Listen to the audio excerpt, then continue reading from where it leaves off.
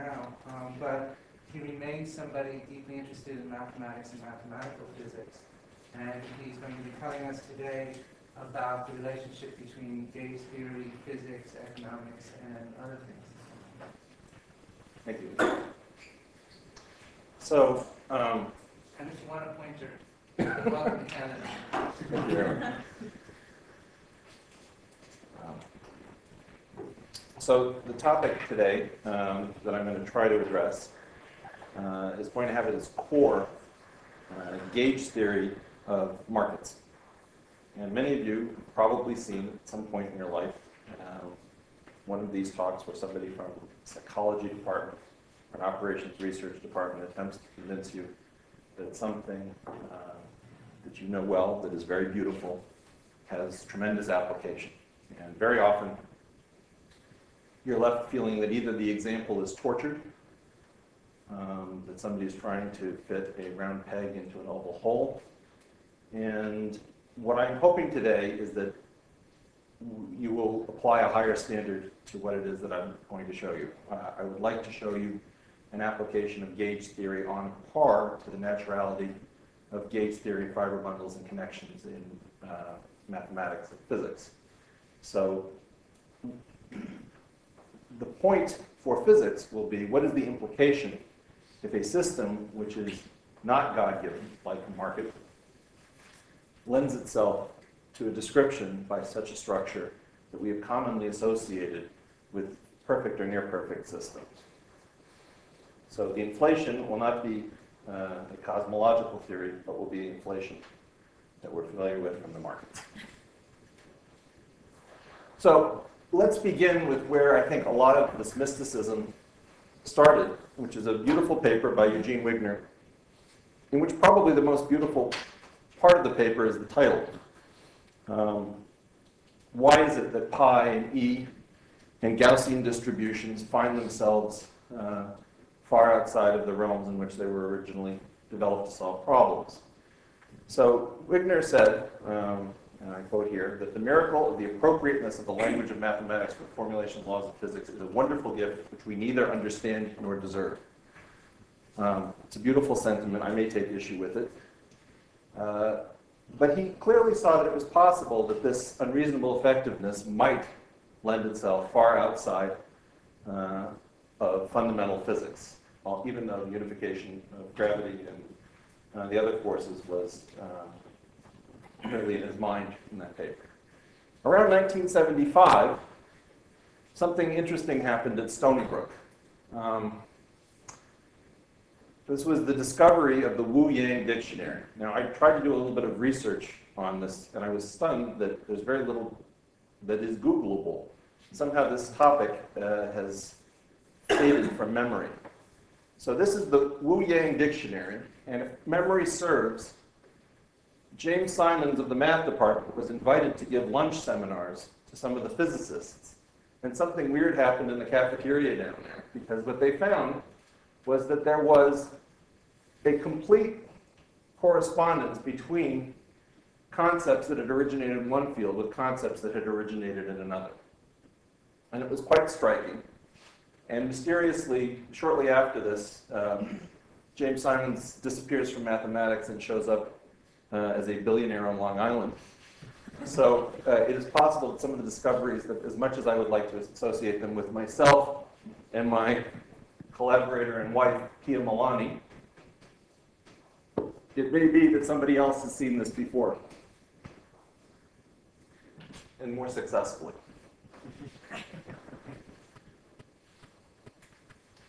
So what did Wu and Yang add to this mix? Well, they said it is a widely held view among mathematicians that the fiber bundle is a natural geometric concept. Since gauge fields, including particular electromagnetic field or fiber bundles, all gauge fields are thus based on geometry. And the underlined sentence which followed begins the kind of thinking that we have all either accepted or resisted, which is that some sort of a miracle is going on, in that the perfect sense, the sense of perfect modeling, where what we are trying to model in physics is exactly captured by some structure introduced for its own beauty in mathematics.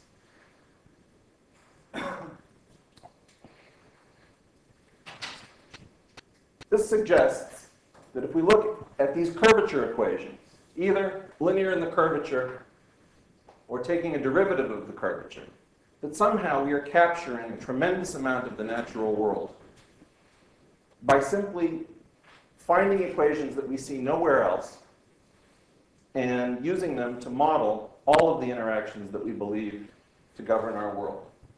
Is there anything comparable in economics? Well, no. Things are terrible in economics from many perspectives and wonderful from many others. But let's look at the case of hyperinflation. Right? This is something that's had a huge impact on our world. Think about Germany during the early 20s and what happened afterwards. It's probably worthwhile developing a very good tool to measure inflation. The index number problem has to do with the fact that many economists have introduced methods of measuring inflation which are not compatible. So the names most typically associated are Laspers and Pasch, who got in on the ground floor. Laspers index, let's see, this is a price index. What it does, so let me just, in what follows, we are going to consider goods and services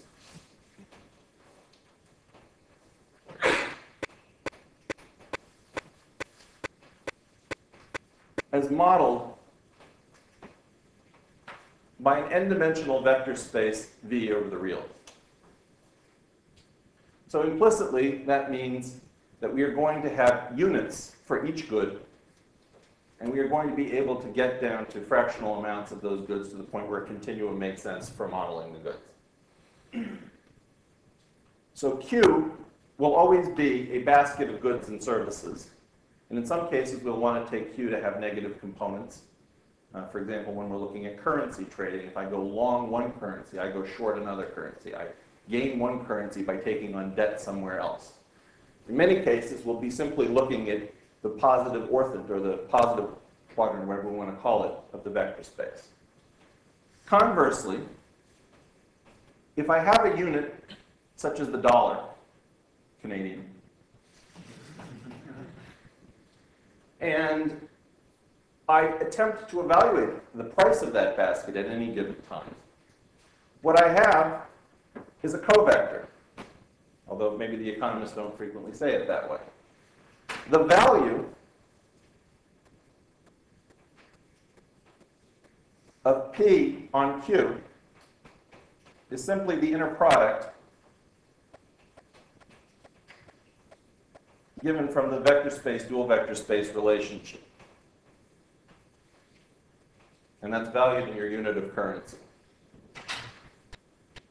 So what these are vector relationships in components. And the Pasch and the Laspers are the comparison of two covectors of prices using either a reference vector from the original time, in the case of the Laspers index, or from the reference or current time in the case of the Pasch. Now currently, or up until recently, the Laspers index was used for the CPI of the United States. What is the problem with that? Well, one, what would happen if you used any other number? Key issue is that tax brackets are indexed to the cost of living. And entitlements are indexed to the cost of living. So if there is even a hair's breadth of difference between one index number and the other, it creates giant transfers of wealth. What happened in 1930 was that a fellow, to get the first Swedish Bank Memorial Prize, whatever they called that thing, Ragnar Frisch proved that if you took all of the axioms which Irving Fisher developed in the 1920s as reasonable axioms for an index number to follow, that there was no index number that could be constructed which satisfied even 3 of these basic axioms. So not only do you have disagreement, but you have a theorem that says agreement and resolution of the index number problem is impossible. Now, as an example, we can note that if the initial price vector equals the final price vector, the top 4 indices yield unity, whereas the Divizia index does not necessarily yield unity. That is an example of a discrepancy. So let's look at it slightly more closely. The Divizia solves the transitivity problem, whereas the Laspers solves the cycling problem. What's the cycling problem? You have some price, which is relatively low for some good you're consuming, only a small quantity of it times zero. And because the price is low and stable, you start building your life around it more and more. You develop a taste for Bordeaux wine because it's relatively cheap. Suddenly, the Japanese discover Bordeaux wine and the price climbs. It takes you a while to figure out that you're wasting money, so you start switching from Bordeaux over to California wine. Your consumption declines, and then the price comes down as the Japanese economy tanks. Well, what's happened? What's happened is that the Laspers index sees no good at the beginning, the same price at the end, and it shows no difference. What does the Divizia index see? During this period of time, it records no change in the price. During this period of time, it sees you as being hit with a price increase. It sees no change in the price, and then the price comes down, but you have no exposure. So the Divizia index doesn't yield unity. This is called the cycling problem. On the other hand, if I stop it right in the middle, and I ask, what happens if I multiply the Laspers index between time 0 and time 1/2, and time 1/2 and time 1, what happens is that that's not compatible with going the whole distance from 0 to 1. Whereas in the case of the Divizia index, it behaves well under composition. So you see that this is the kind of conflict that Frisch was trying to look at. How do we try to see where there might be opportunity for us? So we start looking back at calculus, in the most basic form of calculus, calculus 1.0, if we think about it in terms of releases. You're in the XY plane, and mathematics is only reasonably effective because we've become quite jaded about applications in calculus. If I tell you that I have a way of maximizing the volume of water in a pool subject to certain constraints and I'm using calculus, you're not going to object that calculus was developed for celestial mechanics and shouldn't be used to figure out an optimum pool in someone's backyard. We're all used to this idea. Why? Because the x-axis and the y-axis in standard calculus are measured in real numbers. We're all comfortable with real numbers. We have a guaranteed notion of horizontal. And the idea of taking tangents by now seems quite natural. Now, it is odd that mathematics, which finds complex numbers natural, and physics, which finds complex numbers natural, are still relatively distinguished in that most fields do not force people to see a single complex number at any time. So the reals are very important to the story. So let's look at calculus from the point of view of a software company, where we're going to issue upgrades. So we have the original differential calculus, and we have multivariate calculus, which I'm going to call 1.1.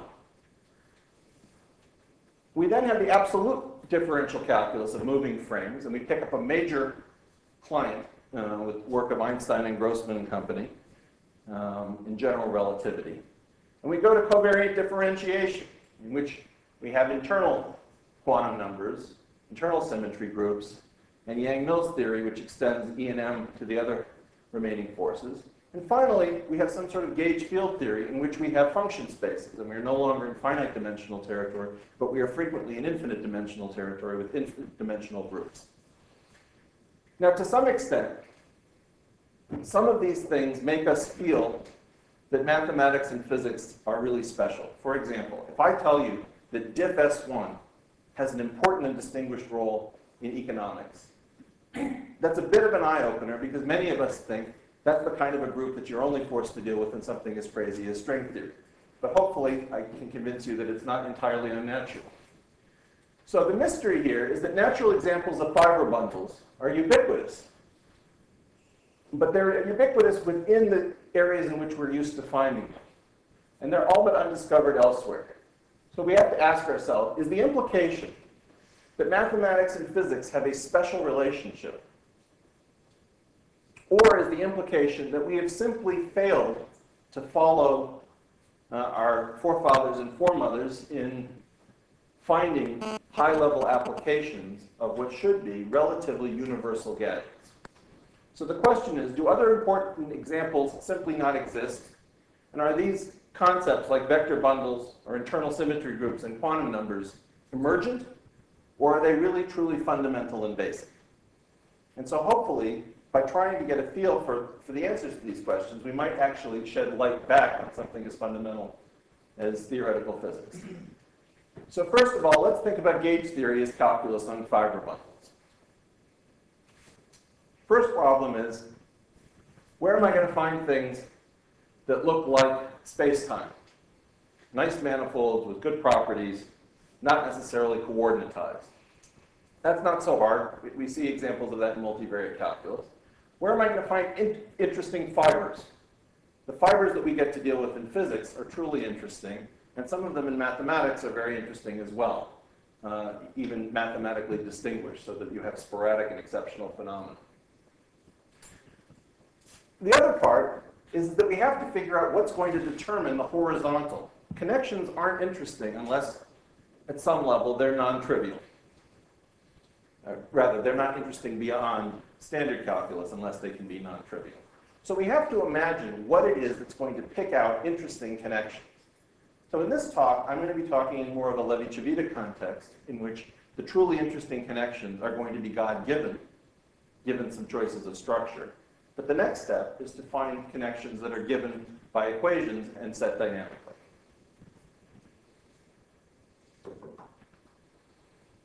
All right, so what is the plan?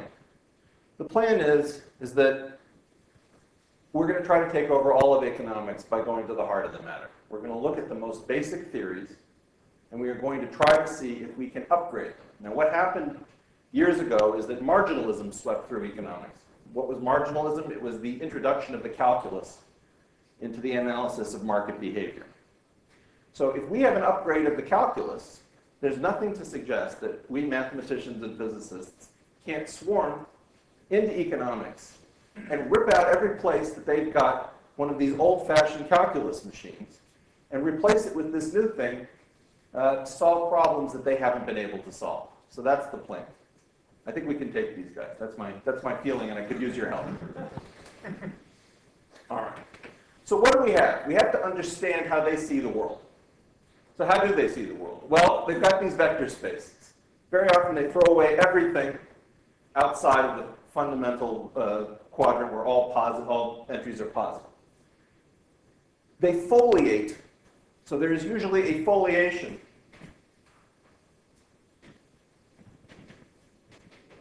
by hypersurfaces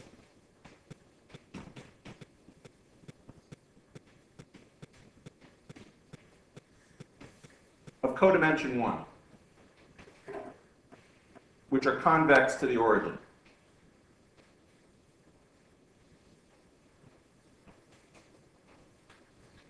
That will be called an indifference map.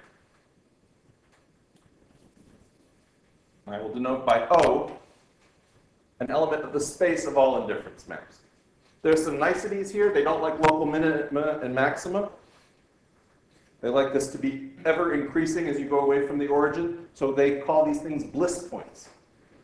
So we're going to foliate this positive ortho by indifferent surfaces. And then we're going to look at the inverse images given a particular choice of price for every value of the currency in which we are denoting the prices. These are called budget constraints. So the space of budget constraints are affine hyperplanes of codimension 1, translated from the origin, which are all based on the kernel of the pricing vector. Before you go on, for us, I've seen vectors. So the indifference curve is a measure of a preference that some person has for eating chicken or beef or something. Right. Which is not due to my insensitivity given Lee's dietary restrictions, but the Boskin Commission chose chicken and beef as an example of why people buy different quantities of different things. As the angle of the budget constraint changes, what happens is that people buy different quantities over here, trying to maximize their utility to get onto a higher indifference surface, expending their budget constraint. We're going to get to this in a second. What was interesting is that the Boston Commission could not identify any other reason why people would switch away from beef to chicken other than as a response to changing prices. And that becomes an important part of our story. So what Lee is after here is what, in biology, they have this great term, the central dogma, as to how DNA codes for protein. And there is a central dogma in this story, which is that people buy the unique basket whose tangent at the basket to the indifference curve, whose tangent space, is equivalent to the kernel of the pricing vector in force. They wouldn't say it like that. So the idea is that the inner product of the vector with its dual expends the budget constraint, and they optimize by getting these subspaces to coincide. The space of all such baskets, given any particular level of expenditure, but with one pricing system in mind, is called the angle curve. There is no Marx curve. Is that the same thing? I don't think so. I'm pretty sure they would have driven it out. Okay. So this leads to the problem of the overstatement of the cost of living. And you want to talk about an expensive problem, it's a good one. What happens if you consume at point A under a pricing regime that gives you this angle? Right? You've got a budget constraint going through A. Suddenly prices shift. If you give me the money that I used to previously spend on my basket at A, am I going to buy A again? No. What basket I'm going to buy is going to be basket C, because that gets me onto a higher indifference surface. I'm expending the same amount of money. So if you compensate me based on repurchasing my basket under the Lust Pairs Index, I'm going to make myself much better off. And what you should have done is compensated me relative to basket B, because I get a savings from being able to substitute. So you only have to adjust me here in order to keep me at my same level of quality of life. Just as these curves are equal amounts of happiness, roughly speaking. More happiness is that way. It sounds dorky, but it's exactly the way they think about it. So the idea is that they talk about bliss and happiness and utility, and they used to talk about it in terms of utils, right? If you remember John Stuart Mill. So the idea is that once upon a time, we were imagined as to be giving off, you could measure by the angle of the corners of my mouth how happy I am. And then you write these things down, and you try to keep me at that level of utility. But a guy named Pareto decided, you know what, this is very silly. We can't measure this kind of psychic happiness. We don't have functional MRI yet, back in the early part of the century. So what we're going to do is we're going to throw away the cardinal labels, and we're going to be left with these ordinal utility functions. In other words, we're forgetting the cardinality and just keeping the foliation. So as Lee points out, this is a constant level of happiness, or a level of indifference, hence the name indifference surface. But the distinction between being at A or being at B on the same curve means I could have spent so much chicken, less beef, or more beef, less chicken, I'm just as happy. I'm just as happy anywhere on that curve. But if I get more money, I'm going to jump up to where curve C is, because I want more stuff. You want to make yourself, it's not necessarily even more stuff, it's that combination gives me more happiness. No, I mean, because you have sometimes you have less, they're very funny effects that I don't want to get into. But having more money means I can go to a higher curve further up. So there's a rule that says it has to be increasing with respect to the origin so that more money never makes you miserable. Whether or not that's true in the real world, I leave to you. So this cost of living overstatement is what concerns many people because of the sheer magnitude of it. What do I mean by that? It's a good paragraph to read, because if we can solve this and we can have any impact, it's probably worthwhile. The upward CPI bias by itself would constitute the fourth largest, and this is US, federal outlay program, behind only Social Security, health care, and defense. That is, the CPI problem would be the fourth largest program, if such a thing were considered a program.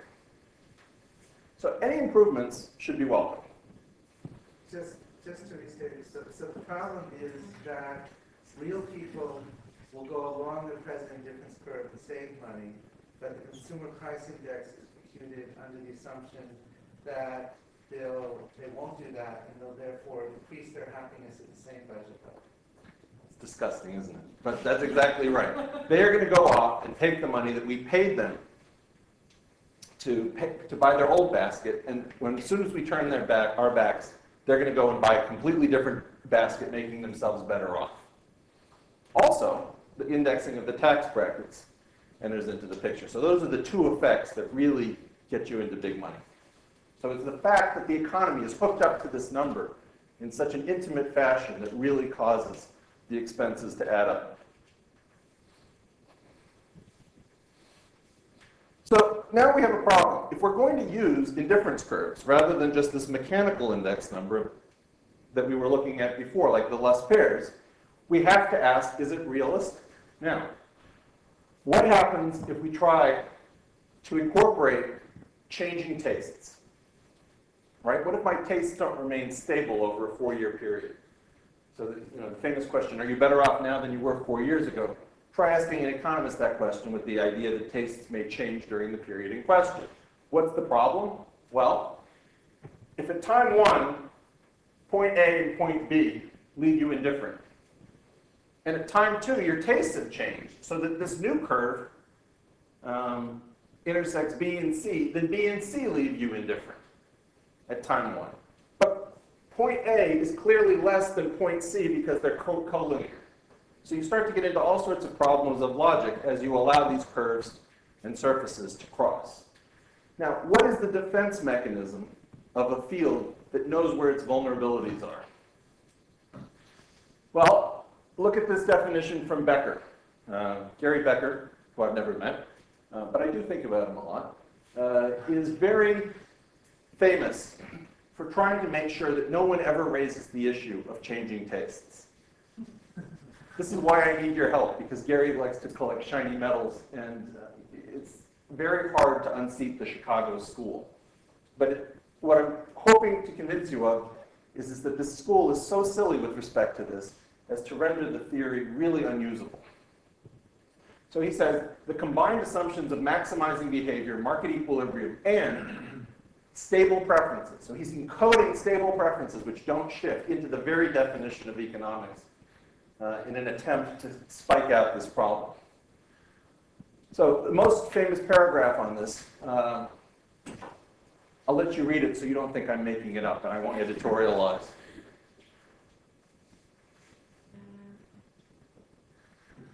It's really that way. McPherson's point of view is more sympathetic, but very much the rarer point. The problem with changes of taste have remained central and largely unresolved for 2,500 years, no doubt, making some economists think it is wise to define them out of the discipline at whatever cost in realism and relevance. Now, the real problem, which I'm hoping to convince you of, is that they don't have the right mathematics to look at the problems, and that what they fear is that this is going to bounce them out of relevance in making policy prescriptions. But what they really don't understand is that they've done a pretty good job, and that they're fearing that someone is going to introduce this problem without introducing the appropriate tool. So we have to ask, what would a solution mean? So you have preferences at period 1, and you have preferences at period 2. And again, we're going to take the Boskin Commission's idea that the only reason that you would change your chicken and beef consumption couldn't possibly be because you're now health conscious and you're cutting down on red meat. All it can be is that it's coming from a price change. Well, we're going to say no. That could possibly be coming because of shifting tastes. And so we're going to allow any two maps that fit this description. And what does it mean to solve the changing preference problem? It means to find a mapping of the set indexing the foliation at time 0 to the set indexing the foliation at time 1. without essential reference to utils. If you allow me to label these things by numbers, then I ask, what's wrong with saying, hey, curve B makes me 7 utils happy, and here curve D makes me 7 utils happy. So I'm going to call those curves to be in correspondence using the labels. So this requires an intrinsic way to match curves on the left with those on the right without using numerical cardinal labels. Okay. So,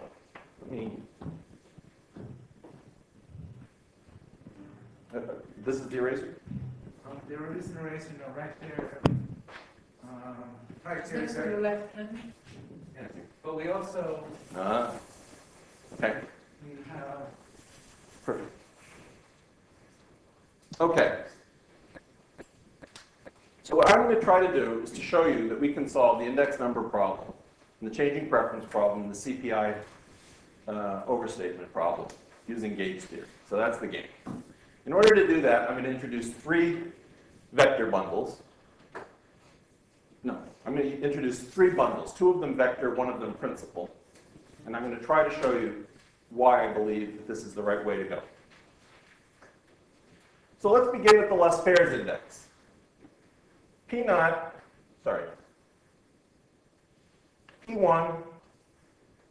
dot Q naught divided by P naught dot Q1. Q naught. There we go. All right? So I'm looking at prices at time 1 over prices at time 0, and I'm using the reference vector from time naught to weight both of them. Now, I should point out that to every price index, there is a sort of dual quantity index. In this case, it's going to be P naught Q1 over P naught Q naught. So this is the price index, and this is the quantity index. Both of them lost pairs.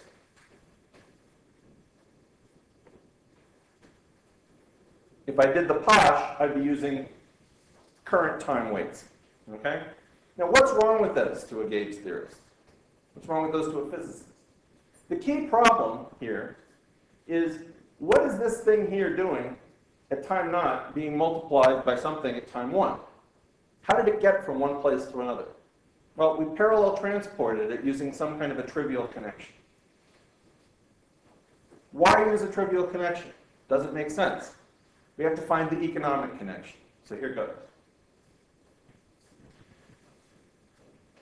So what I'm going to try to do is I'm going to try to give you theory 1. It's going to be based on a base space, which is going to be V cross V star minus some kind of a singular set. Namely, those combinations in which V, a vector in V and a vector in V star annihilate each other, right? What is my fiber going to be? My fiber is going to be V cross V star. My total space, the trivial bundle.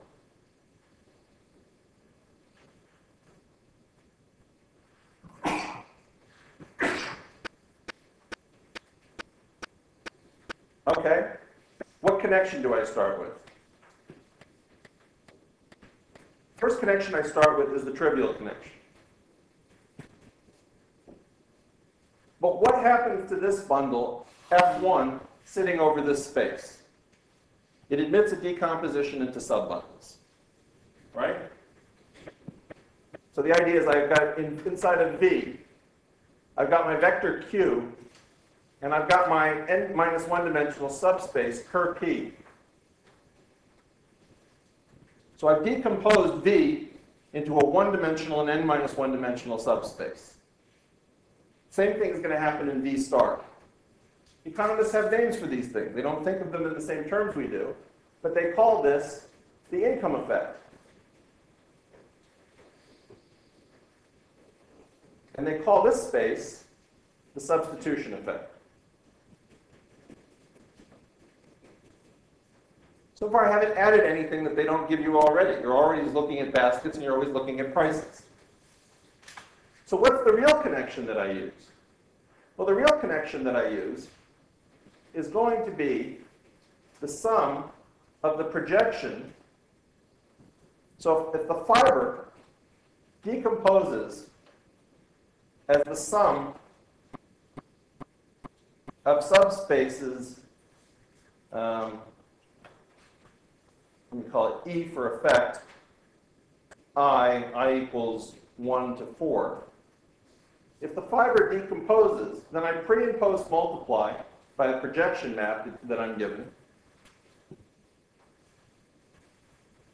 the trivial connection.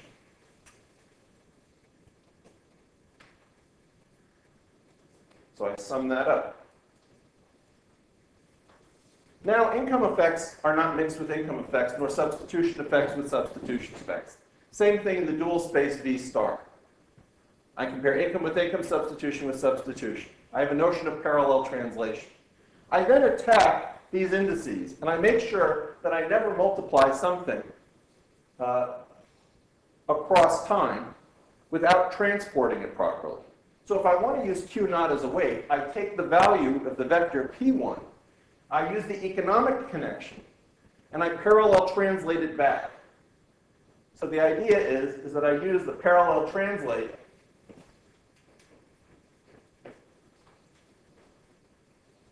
from time 1 to time 0 using the economic connection. What happens to the index numbers? They all become coincident. Go ahead, John. So what's this 1 through 4? Is that an example of something? Or No. 4? What are these for? I've got two vector spaces, V and V star in the fiber. Let's look at V first. If you'll allow me that the point in the base space allows me to decompose into a one-dimensional and an n-1 dimensional complement, that's 2 of the 4. The fact that it occurs in the other is the second 2 of the 4.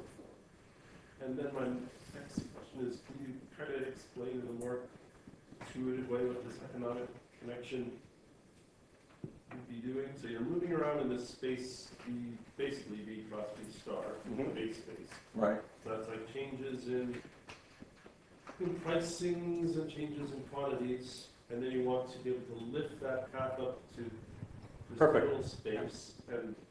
But can you say that lift is like what someone would do? So the idea is, I'm going to allow the modernization of the vector. If I'm looking at what I purchased in 1960 compared to what I purchased in 1990, I'm going to modernize the vector in terms of the ratio of the components purchased.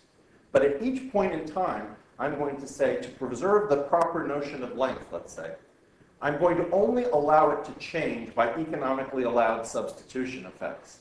So I'm only going to allow the vector, I'm going to tell it to modernize properly, so that if I was buying an abacus in the year 0 and I'm buying a computer in the year 2000, I have to cut down on my abacus purchases and move towards computer purchases. But at each point in time, as I change my consumption pattern, I'm going to only do it by a substitution effect, so I never add value at any moment or lose value at any moment. I don't know what a substitution effect really is. If you're buying a small quantity of California wine and a large quantity of Bordeaux, right? And the idea is that you want to move towards California wine, but you don't want to change your total wine purchase. That would be a substitution effect. The amount that you increase your California purchase will be the amount that you decrease your Bordeaux purchase at current price. So substituting at any given moment is clear enough. What this says is, at each moment you're allowed to substitute to modernize the vector, but no other operation is tolerable. And in the decomposition of those subspaces, you wrote little q. Is little q q naught? Where did I write little q? Right there, beside your right hand. Up, right there. Yes. Is that little q relative to q naught or q1? Or it's q. Oh, It's q an element of v. It's whatever basket I'm looking at. So it's going to go from q0 to q1? Yes, it's going to be there's going to be a path. There's going to be a path, and that vector starts at q0 and ends at q1. Right, there's going to be some path. Oh, let me get a shot. There's going to be some path in the base, and there's going to be some vector mirroring it in the fiber. And it's going to be allowed to change by substitution only. That's a choice you make to define theory one, isn't it? Yeah, it's not much of a choice in that it's God-given structure, and the idea is I don't want to confuse income and substitution. Any economist would say that's a perfectly fine thing to do. Where they're going to choke is that this doesn't have curvature equal 0. So they're going to have to come to grips with their fears of holonomy. Holonomy is a great thing. We know that. They don't, but they will. Okay, so that's theory one. So hopefully the idea is that that looks to be reasonably natural. What does it produce? It produces the divisia index. Everything converges to the divisia. So in 1925, without understanding the proper context, these guys came up with the formula. No chance in the next example. Why? Because we're in the abelian finite dimensional case. You're saying less, how is that, less pairs? Less pairs? The less pairs index, when properly made gauge covariant, becomes the division. Yes, as does the Posh, as does the Tornquist, as They the all Walsh. They all do. So now the point is that you get a perfect collapse, and you say, I wonder what this divisia is, because before we thought it was illegal, and that it had the worst problem of all. Right? Okay. But think about flat Earth. Right? When somebody tells you that it's, they've got a direct route that appears to go over the pole, it looks pretty silly if you do it on a Mercator projection. So there's something to get used to, but once you get used to it, the hope is that you'll see that it is economic, and it gives you extra information if you want. Case 2.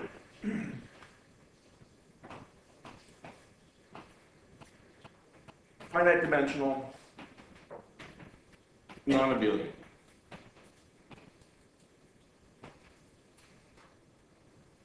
What happens in foreign trade? People disagree on the value of something between two countries, often with two different currencies.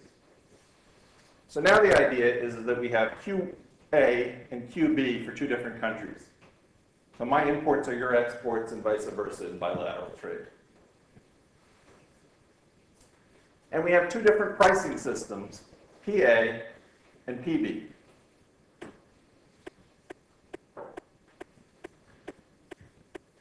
If the currencies don't agree, because purchasing power parity holds even a little bit imperfectly, and if our imports and our exports don't agree or are not valued at 0, then what we see is that we get complementary subspace, but this time 2-dimensional and n-minus 2-dimensional. So the picture is going to go through more or less exactly the same. The base space in this case is going to be V cross V star cross V star minus the singular set. The fiber is going to be V cross V star cross V star. The total space is going to be trivial. The connection is going to proceed in exactly the same way. You're still going to have 4 subspaces. You're still going to have projection operators. And what you're going to get is going to be, instead of the usual divisia index, which is the exponential, and I'm going to write it a little bit funny here, PQ inverse, because I'm going to put P and Q, QA, QB. So these are two vectors. I'm going to put them into an n×2 matrix, and I'm going to take PA, and I'm going to take QA, and I'm going to put that into a 2×n matrix, so that PQ is a 2×2. So I'm going to take the exponent of the integral over the path of PQ inverse times P dq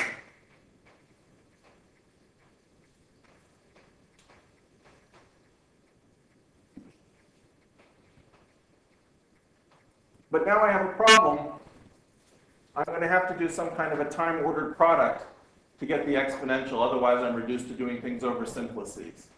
So the time-ordered product of this is going to give me a 2 by 2 matrix, which is going to be the matrix value version of the less pairs in the Posh index. Again, economics has never seen these 2 by 2 valued indices. But the idea is that we're now in GL2R.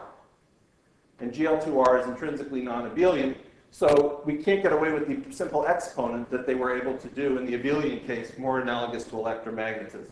Now we're in something like isotopic spin. We've got non-abelian aspects, and then we now need a time-ordered product. The last example. Just a question. Is this roughly the effect that if I have a chain of currencies, Yes. and I trade 1 for 1 for 1 for 1 for 1 for 1, you're not assuming that you get back to the same place? Well, if you're able to do it fast, and you can get spreads to 0, for example, by using EBS trading system, I mean, things get really tight. So if you can get your spreads to 0 so that your transaction costs are low, and you can execute in milliseconds, and you can get what they call choice pricing, and then the bid and ask are exactly the same. You shouldn't be able to make money or lose money on that bet. So that is sort of a primitive man's notion of holonomy. But we'll see where that, hold that idea because it's coming up if I can just keep the clock here. Sure, but holonomy is when you do make money. Holonomy is when you do make money. Holonomy is a beautiful thing, but holonomy can cause you to lose money. Okay, last one. So this is supposed to be a really different example. So now we're going to do infinite dimensional diff S1 orientation preserving diffeomorphisms of the circle, and small change, I'm going to fix a point, so it's really diffeomorphisms of the real line. So infinite dimensional non-abelian. Now we're not going to see a vector bundle. We're going to see a principal bundle come out of nowhere. What is my base space? My base space, I'll put a hat over it because I'll change it in a second, is going to be the space of all ordinal preference maps, suitably topologized and made continuous differentiable. What is my group? My group is just this diff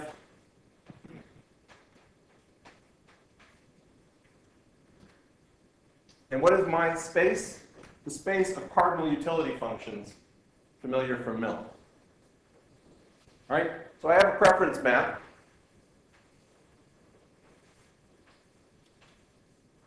And as long as I decide that their cardinal utility functions over it are surjective onto the positive reals, then the idea is that I can come up with different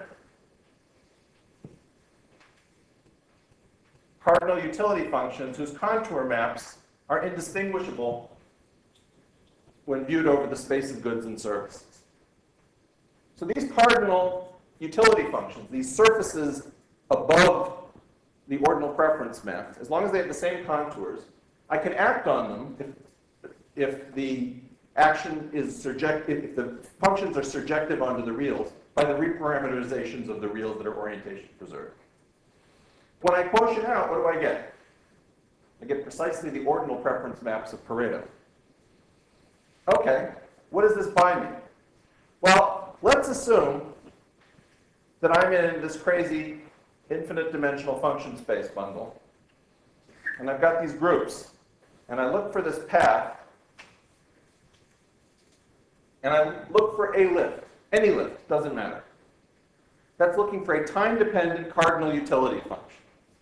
C of t element of the cardinal utility function. Now, what if I have a connection? If I have a connection, I could use the distinguished path. I could project down, and then I could lift it back up using the distinguished path to some other lift, which would be God-given except for the starting point. Right? So if I can measure how much I have to adjust this cardinal utility function to hit the horizontal lift in the connection, that is going to give me a very essential object. Why? Because if I scale the entire cardinal utility function, it's not going to have any impact. In other words, if I have a cardinal utility function at time 0, right? I compose that with, I'm not good at drawing upsilons. I forgot what I called it recently. Upsilon. And I compose that with a time 1 cardinal utility function. And this is based on doing a computation to bring the whole picture to be the horizontal lift. So I pick any time-dependent cardinal utility function. I adjust it by this object. And I map into the utils, I reparameterize the utils, and I map out. That operation is insensitive to the initial choice of cardinal utility function that was lifted above the space of ordinal maps, which were actually chosen by our consumer. So this gadget is a solution to the changing preference problem. All right, and notice, these are all objects. These two objects are the center of their theory. And this object, who can object?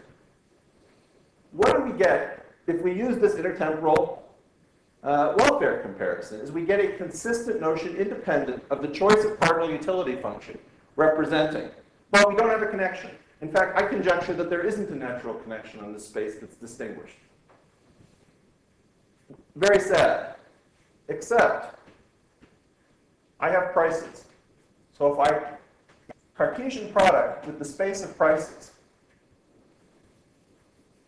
this becomes my true space, B3. Theorem, there exists a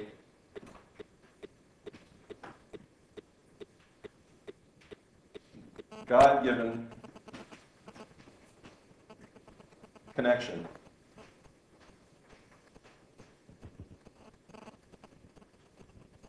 on this total space.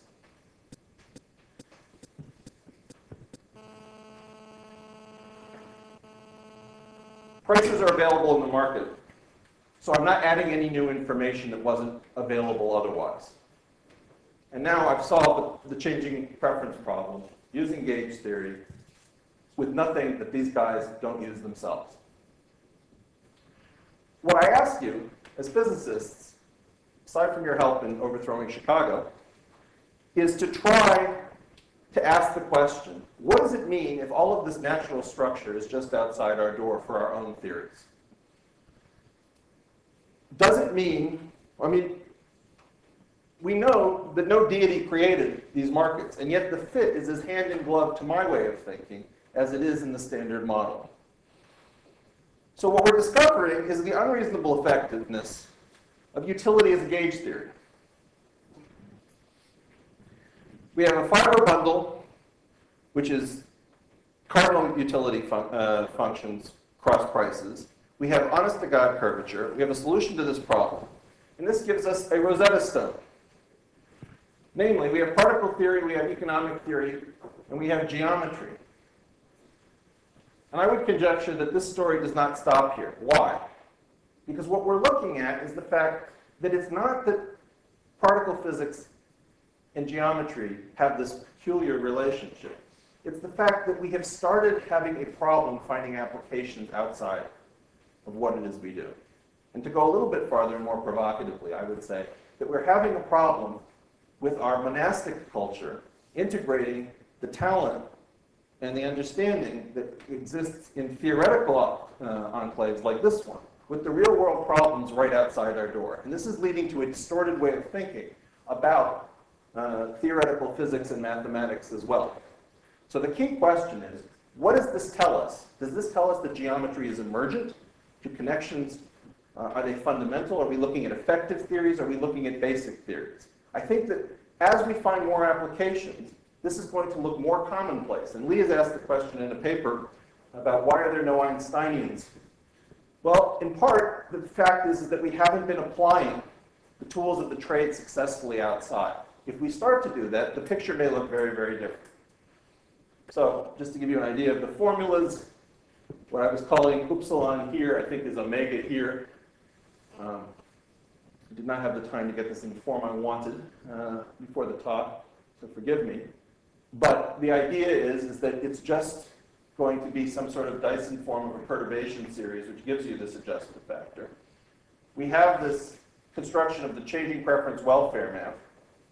We have a bilateral index, which you can compute with no knowledge of preferences from the assumption of Cobb-Douglas preferences. What is that? You take good 1, raise it to the A to the alpha power, good B, you raise it to the beta power, and you raise the last one to the 1 minus the sum. So there's a canonical change, preference map when you don't know what the answer is. And so you can interpolate between two observed purchases. Somebody purchased something at time 1, something at time 0. You assume Cobb-Douglas preferences, interpolate, and you get another index number based on the changing preference. So this is as concrete as you please. And lastly, we have this trade index, which is a 2x2 matrix-valued object coming from a non-abelian theory. So in closing, I was once told by someone that the Chinese, and I don't know why the Chinese get credit for all these things, say that if you're going to try to see the universe in a single grain of sand, make sure the grain of sand is well chosen. I think there are a lot of things to see here.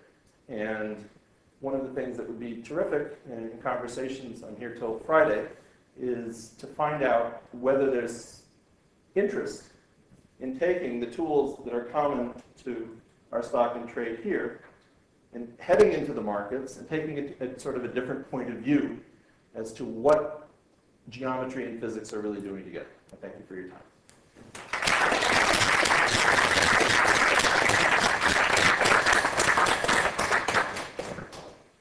Questions, comments? Connor?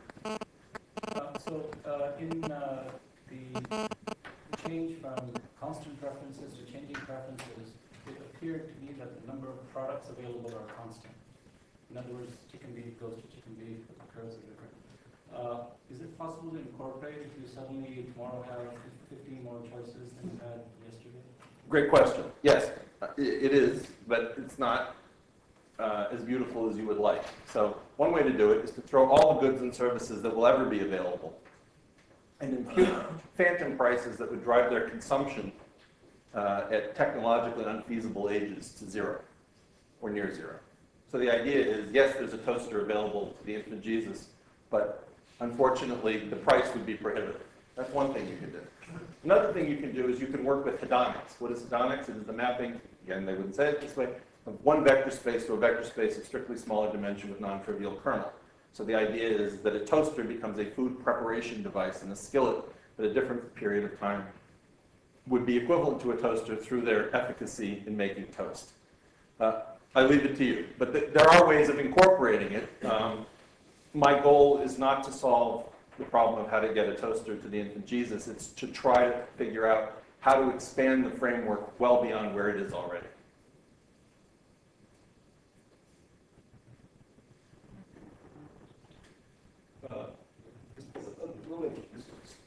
Taking a quick look at the map, you had, I'm not sure how seriously you meant all the rows and columns. Like you had the Ihara-Foam effect Yeah. as an analog of the cycling. What is it? Cycling problem? Cycling problem. And so that's. I was trying to figure out where the quantum versus classical theory here. So that's quantum. You know, I didn't show that, and that's a good thought. So, where am I? Okay. So here's a picture. This is Lee's question. Is holonomy good? Is holonomy bad? Why should we accept it? I'll get close to our bosom. So you have a situation here in which I'm going to depict graphically the one-dimensional fiber bundle. Assume two goods, right? If I'm going to quotient out V cross V star, I'm going to have a four-dimensional space, but I really only need the relative proportion. So I'm going to quotient out and work with projective spaces in my base space. So that's going to allow me to get into visual territory without loss of generality. And then I need a one-dimensional fiber, which is just going to be the income effects, and forget the substitution effects. So here you are in price quantity space, where prices, let's say, are exhibiting simple harmonic oscillation, right? We have 3 hedge fund managers.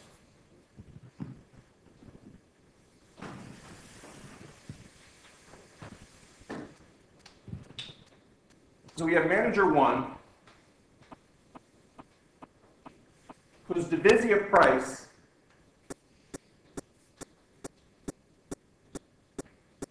is 2. His divisive quantity is 1/2. We have manager 2, whose divisive price is 1, and whose divisive quantity is 1. And we have manager 3, whose divisive price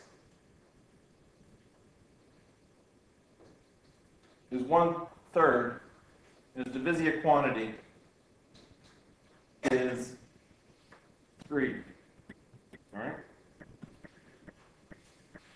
So they've been in the same market, and they wound up their position. They had the same positions that they were given, and they were told on December 31st, get back to the same relative components that you started the year with, and we're going to evaluate it. Now, what do you do with these 3 guys? First of all, he gets fired. So why are you guys going to fire him? Well, he sat on his capital. He didn't do anything. In the aggregate, his quantity index stayed the same. What are you going to do with manager 1? With manager 1, if he hadn't brought in any capital, so he had no subscriptions, and he hadn't lost any capital because his investors wanted it back, so he had no redemptions, he would have gone around this loop, and he would have come back, if he'd been successful, with a higher quantity. But he came back with the same composition. So if all of these guys had P naught equal to P1, I guess I forgot this part, my mistake. These should be little. Okay, so all 3 of them had their initial price vectors and their initial quantity vectors equal. The only way that this guy could have come back with a quantity index of 1/2 and come back with the same quantity that he started was he was successful in attracting capital. He's what we call an asset gatherer in the hedge fund industry. But he's lost money in trading. So what you now do is you take manager 1 and you make him the sales rep for manager 3, who is some kind of a misanthrope who's very good at trading markets.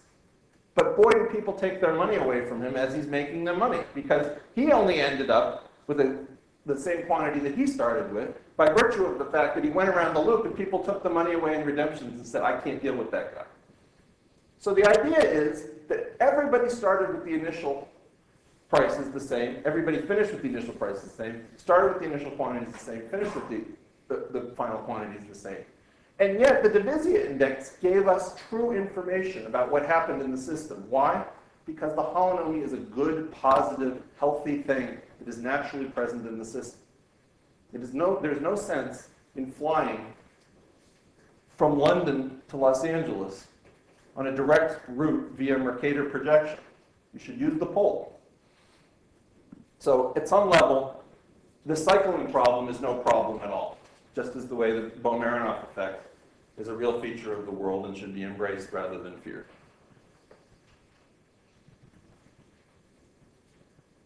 Okay. Other question? Comment? I hope you guys will drop through. I think I'm in 259, if anybody wants to talk.